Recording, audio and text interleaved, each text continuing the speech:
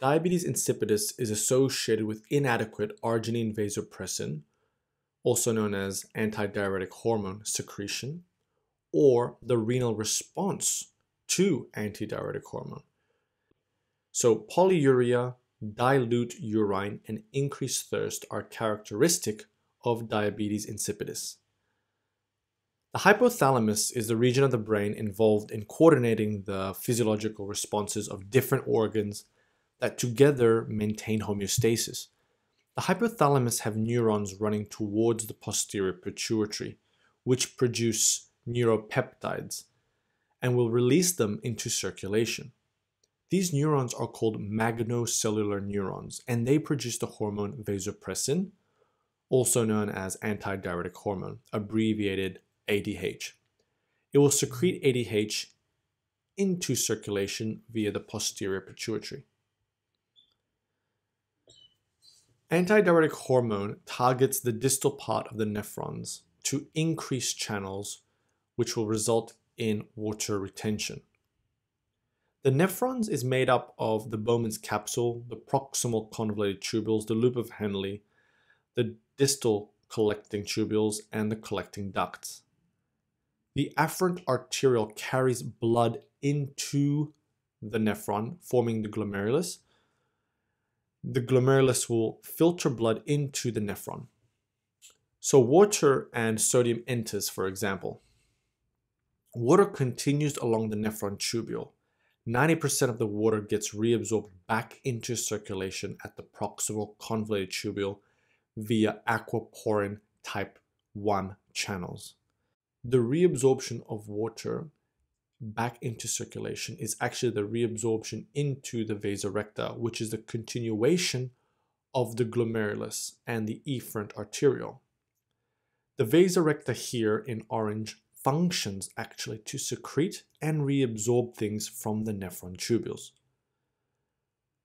The remaining 10% of water in the tubule continues through the loop of Henle, the distal convoluted tubules, and the collecting ducts.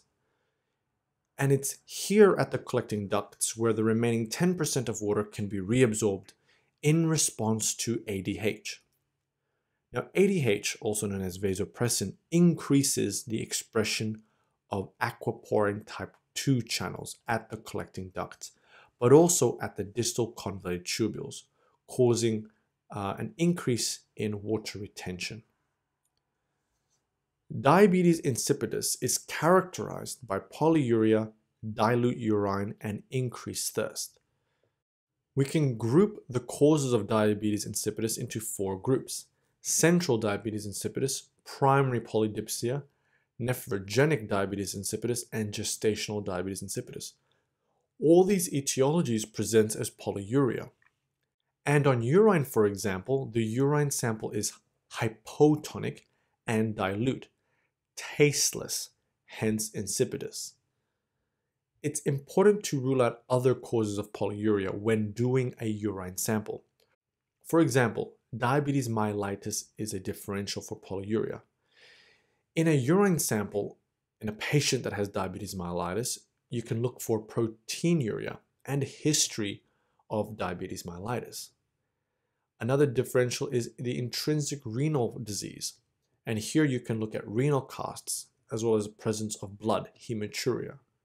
Another thing to keep note of is if it's frequent urination without an increase in urine volume, suspect urological problems such as the prostate.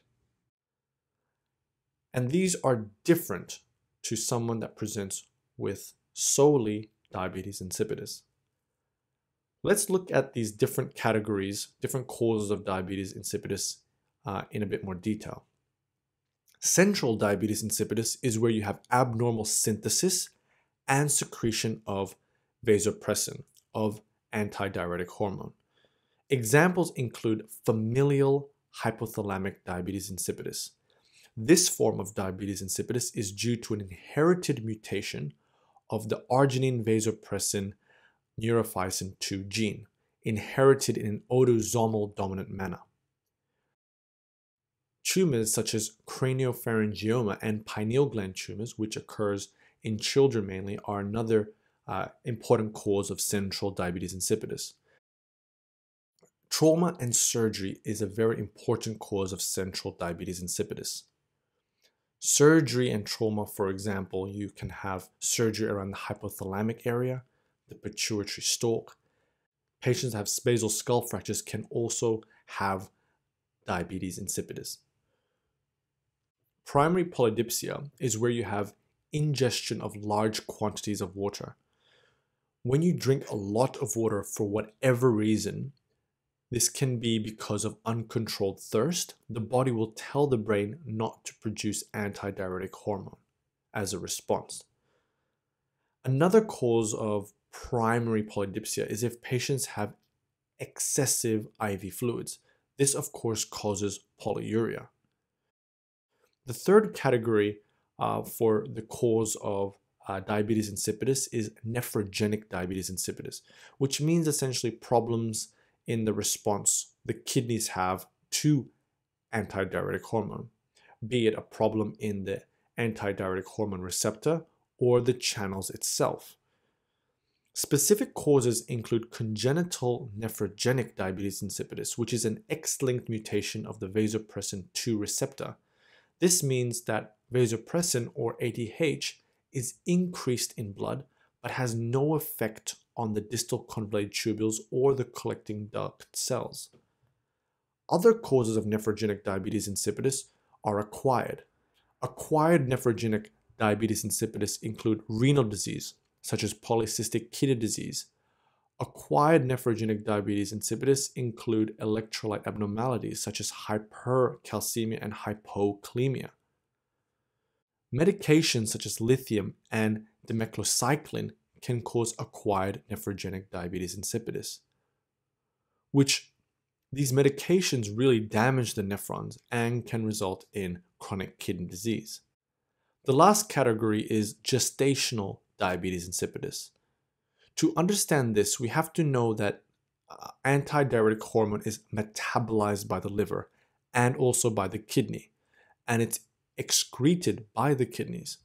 Gestational diabetes insipidus can cause an increase in the metabolism of ADH, which means less active ADH. So you have low ADH in the blood.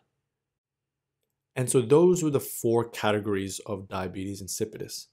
Remember that in diabetes insipidus, the serum ADH levels can be high or it can be low, and this will depend on the cause.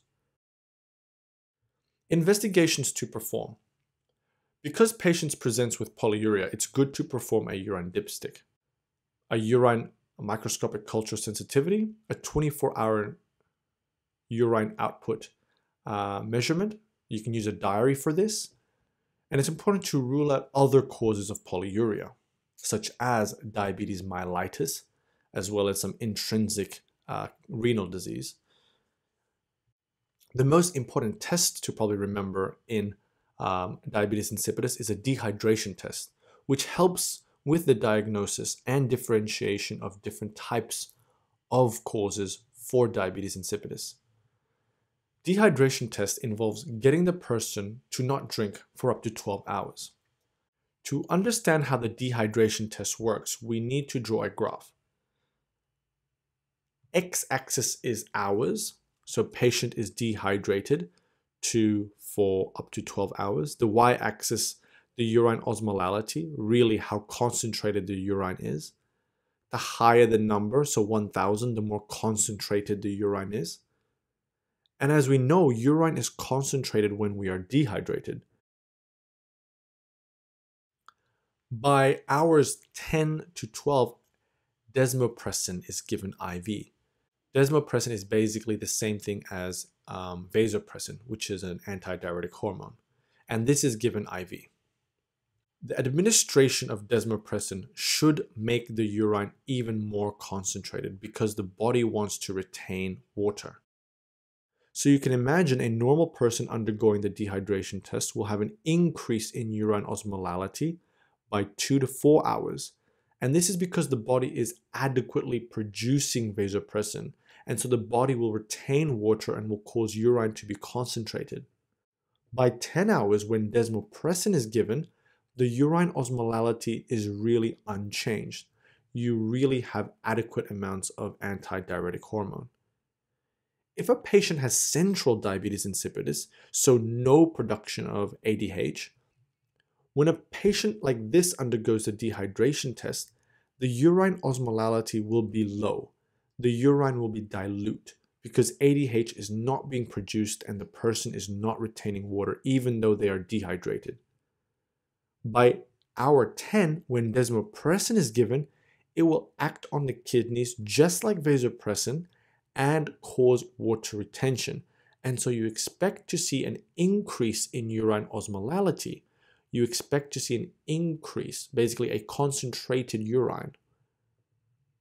The dehydration test is important because it can also help differentiate central diabetes insipidus with nephrogenic diabetes insipidus. In nephrogenic diabetes insipidus, there is antidiuretic hormone present. It is being produced, but it doesn't have any effect because of problems in the kidneys. Nephrogenic diabetes insipidus undergoes a dehydration test. The person will have dilute urine because the body doesn't respond to the antidiuretic hormone. By hour 10, when desmopressin is given, the urine osmolality is unchanged. Why? Well, this is because, again, the problem is in the kidneys. There is sufficient ADH, but it cannot exert its physiological effect. Finally, you are able to measure ADH levels anytime, really.